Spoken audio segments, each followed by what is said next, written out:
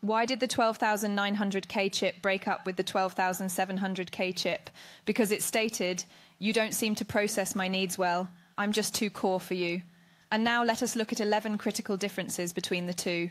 Let's compare the differences between the Intel Core i7-12700K and the Intel Core i9-12900K. Difference 1. These CPUs belong in the same 12th generation Alder Lake architecture, but the key difference is the positioning in the product stack, with the i7-12700K being a mid-range choice and the i9-12900K being the flagship model. Difference 2. The i9-12900K features 8 performance cores, P cores, and 8 efficiency cores, E cores, for a total of 16 cores, while the i7-12700K also has 8 P cores, but only has 4 E cores for a total of 12 cores. This makes the i9 more effective in handling multitasking and heavy workloads. Difference 3. The differing number of E cores results in a different number of threads. 24 for the i7-12700K and 32 for the i9-12900K. Higher threads mean better multitasking abilities. Difference 4. The i9-12900K has a higher base clock speed, 2.4 GHz, than the i7-12700K, 2.1 GHz.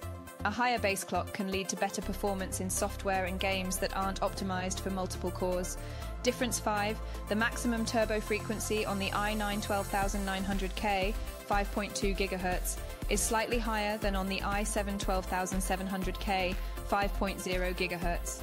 This leads to fast single-core performance, which is beneficial in most gaming scenarios. Difference 6. The i9-12900K has 30 MB of smart cache, while the i7-12700K has 25 MB. More cache can lead to greater performance as data retrievals are sped up. Difference 7. The power consumption of the i9-12900K is greater than the i7-12700K due to an increased number of cores and higher clock speeds. This might require better cooling solutions for the i9. Difference 8. There may be a significant price difference, with the i9-12900K generally being more expensive than the i7-12700K.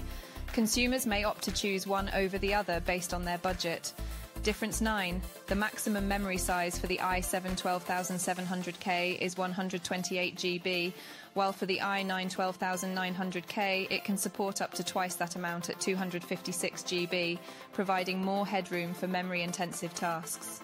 Difference 10. In terms of graphic capabilities, both the CPUs have an integrated Intel UHD graphics 770, but the i9-12900K has a 32 execution unit count, while the i7 has less. Difference 11. The overall performance output of the i9-12900K is generally higher than the i7-12700K. This means that it could potentially handle more intensive tasks and provide better performance for gaming, rendering, and other CPU-dependent tasks.